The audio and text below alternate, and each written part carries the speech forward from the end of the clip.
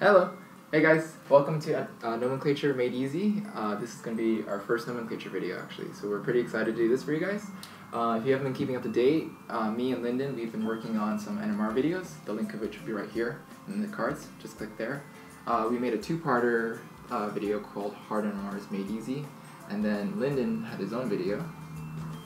Yeah, so like Frank said, I have my own video and it's called Hard NMRs Made Easy Part 2, or Problem 2, sorry, aka NMRs Made Easy Part 8. Yeah, here you go.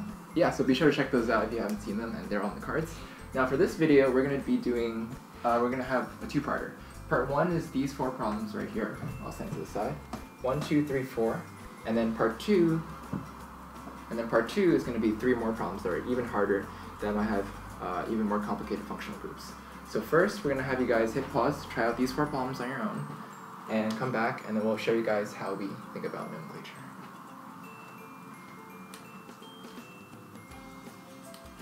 Okay, got it? Alright, so hit pause, try it out first, and then we'll see you guys.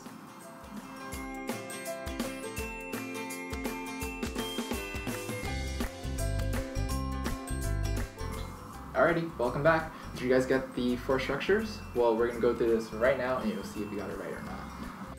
But before that, if you're looking for the Clutch Prep coupon code for right now, it's Orgo Made Easy-10. And with that code, you can get 20% off by being a subscriber of Orgo Made Easy. And Clutch Prep is an awesome resource for Orgo, MCATs, physics, you name it. And if you don't know who they are, you can check our video right here in the cards for more information. Alright, so now, going back to this, 1,5-dimethoxy-cyclopent 1-ene is our first molecule that we have to create. So when I see this name, my first thought is, okay, carbon 1 special, carbon 5 special. What's special about them? There is a dimethoxy. What is that? Di means 2, methoxy is, we'll talk about it later, but there's 1 methoxy group on 1 and 1 on 5. So 2 methoxies, 1 is on each. So just hold that thought for a second, we'll come back to it. Next, I need to find my parent chain. So that is this guy right here, pent. Pent, like pentagon, so 5. And then, is it going to be a 5-membered chain? Well, not quite, because of this guy right here, cyclo. Cyclo means that your chain is cyclic, or a ring, basically. So we're going to have a pentagon, or cyclopentane over here. And then, I'm going to come back to this later, but 1-ene, well, what functional group has the word ene in it? Alkene. So I'm going to call this carbon 1, 2, and I'm going to give it a alkene right here. So this is all done.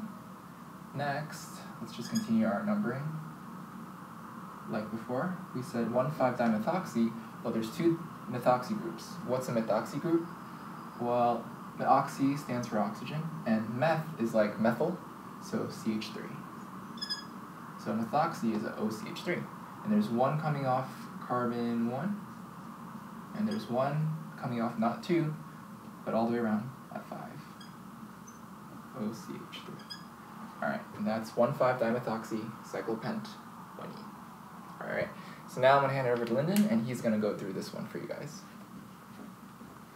Okay, so like Frank said, next we're going to go over problem number 2, which is 8-propoxy 3,7-N trimethyl octa 1,6-diene 4-amine. So the first thing we're going to do, like Frank did earlier, is find the parent chain, which is right here, octa, which means 8.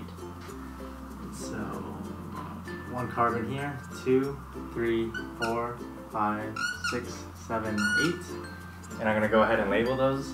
So 1, 8. So we're going to start from left to right. So 8-propoxy is signifying that the 8th carbon is special, like Frank said. And so we're going to have a propoxy group there. And like the earlier problem, oxy is going to be an oxygen, and you're going to have a propyl chain connected to that. So it's going to be an ether. So I'll draw that in now. So it's going to have an oxygen here, and then a propyl group. So meth, eth, prop, 3 carbons. Okay, next is 3,7-N trimethyl. And so carbon 3, carbon 7, and the nitrogen are going to be special with the trimethyl group. Now you can see from my chain right now, I do not have a nitrogen, which means we're going to have to look elsewhere in the name to find a nitrogen. And if we go all the way to the end, we see the group with the highest priority is an amine. And so on carbon number 4, we're going to have an amine group. And so I'll draw that in now. And so we're not actually sure what's connected to the nitrogen here, or if it's primary, secondary, or tertiary substituted. And so I'll just leave N here, and keep in mind that we'll have to go back to it. So going back to 3,7N, now we do have the N, and we can finish this part of the problem. So for 3, we're going to have a methyl group, and then 7, also a methyl group, and then off the N, we'll have our last methyl group. And just keep in mind that trimethyl means 3 methyl groups. And so going forward, we have 1,6-diene, and as before, ene refers to the alkene functional group. So on carbons 1 and 6, so right here, and right here, and just make sure you know that the ene is starting at 1 and starting at 6, and not the other way around. And so going back to the final part, this N again needs a hydrogen here, because your N is going to be connected to 3 things. And so this is your final structure. If you got that, then congrats, you got the right structure. And I think Frank is going to do problem number 3 now. Alright, here we go, problem 3. So we have, yeah, good. Alright, NN35 tetra cyclohexyl cyclohexa 2,5-diene 1-amine. Alright, that's a big name. So we know right away that nitrogen special, carbons 3, carbon 5 are all special. What's special about them? There's 4 cyclohexyl groups, 1 on each of them. And our parent chain is what? Cyclohexa. So that's a 6-membered chain that's in a ring form. So I'll do it this way. Cyclohexa. And then on carbons 2 and 5, we have dienes. So 2 alkenes. I'll just make this carbon 1. So 1, 2, 3, 4, 6. So the double bond starts at 2, goes to 3. Starts at 5, goes to 6. Actually, yeah, not the prettiest, but yeah, here we go. And then 1 has an amine. And just like Lynden's problem, we don't know what's actually on the end yet. We don't know how many hydrogens there is, so we have to go back into the beginning. And look at that, N comma N. So there's going to be 2 there's going to be 2 cyclohexyl groups coming off. So there's going to be a branch over here that has 6 carbons. So cyclohexyl, because it's a branch, not the main chain. Okay, and then another one over here. Boom, boom. And then we have 2 more, because it's tetra. So carbons 3 and 5 have it. Here we go. 3 has a 6-membered ring. 5 has a 6-membered ring as well. And I think we're almost done. Or if not, we're done altogether. And then 3, 5, tetracyclohexyl, cyclohexa 2,5-diene 1-amine. Yep, that's it. Okay, you guys got this? Great job. But that's how you name amines, and that's how you deal with when you see N in the beginning of the name of the molecule. Alright, now this one I'm going to hand over back to Lynden, and he's going to do it for you guys. Okay, so last one. 3 N-ethyl N-methylamino 5-formyl 2-butoxy octane 1,8-diol. It's super long, but hopefully after this explanation it'll seem pretty easy, and if you got it, then that's even more impressive. And so again, we're going to start with the parent chain. That's always step 1, which is octane right here. And so again, we'll have 8 carbons. So 1, 2, 3, 4, 5, 6, 7, 8.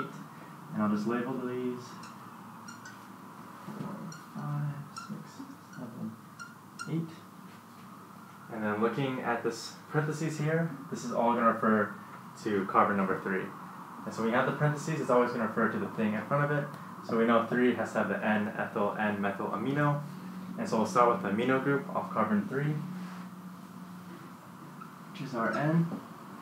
And from here we can see that we have 2 N's, which means there's going to be 2 branches, ethyl and methyl, off of our original nitrogen. And so I'll draw on the ethyl first, so meth. And then our methyl group is right there. And so this whole part, while it looks kind of difficult, it's really this simple. And so moving down the line, we have 5-formyl. So off of carbon 5, we're going to have a formal group, which is an aldehyde. And so we'll have our carbon, the carbonyl group, and a hydrogen. And then 2-butoxy. So off carbon 2, we have a but-oxy group, oxy for oxygen and but for the but chain. And so we'll have oxygen and then meth, eth, prop, but. And then 1,8-diol for the highest priority group. So off carbon 8 and 1, we're gonna have an aldehyde. But because it's the highest priority, these carbons are going to be represented in this aldehyde as well. So we're not drawing an extra full aldehyde functional group. So we're just going to add on our double bond O, our H to 8, and our double bond O and H to carbon 1. And so this is the final answer. Again, if you got that, good job. It's pretty long, pretty hard, but yeah. Back to Brian. Yep. Alright, awesome. If you got all 4 structures, great job, guys. Part 2, we're going to have even harder problems that might have like esters, carboxylic acids, amides, so be sure to check that out. And as always, if you like this video, make sure you like it down there, hit subscribe if you want to get updated, hit the bell button when we make new videos. And once again, the Clutch Grip coupon code is Orgo Made Easy-10. And be sure to tell your friends if you like this video, and we'll see you guys in part 2. Alright, bye.